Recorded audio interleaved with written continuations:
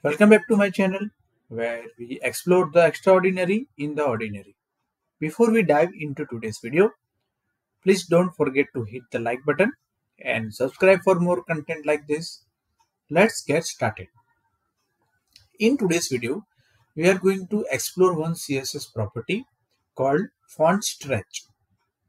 The font stretch property selects a normal, condensed or expanded face from a font. So sometimes when you have a particular font family, you might need to change the look and feel, or those fonts supports little bit or some type of stretch. So using this property, you can apply that stretching to that font. So you need to make sure before using this property, not all fonts support this property. It depends on the font family. Okay, so let's go to one website, that is developer Mozilla, and here is very great nice example given for this font stretch property. As you can see, we have this particular content HTML, or you can say demo, with font stretch condensed. So let's see what font family is using here. Here you can see we have a font family called League Sans Serif, and this font family supports font stretch CSS property. So let me change to font stretch value to expanded. You can see now this content, the space between the font, the space between the lines is now expanded.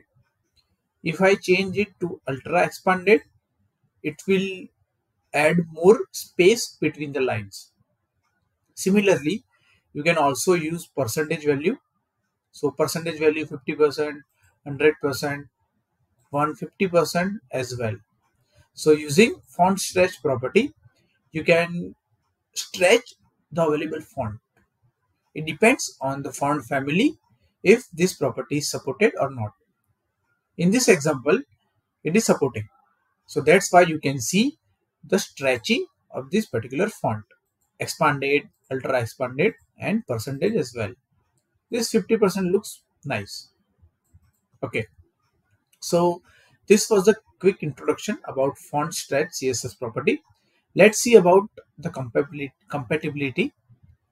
As of today, this property is supported by Chrome, the latest Chrome browsers, as well as for Edge, Safari, latest Safari browsers, as well as latest Firefox, Opera, and IE as well. So make sure you check out this page caniuse.com before using this property, CSS font stretch property, in your project. Alright, thanks for watching. If you enjoyed this video, don't forget to like, share and subscribe for more content. Stay tuned for my next video and hit the bell icon to get notified. Leave a comment down below to let me know what you would like to see next. See you.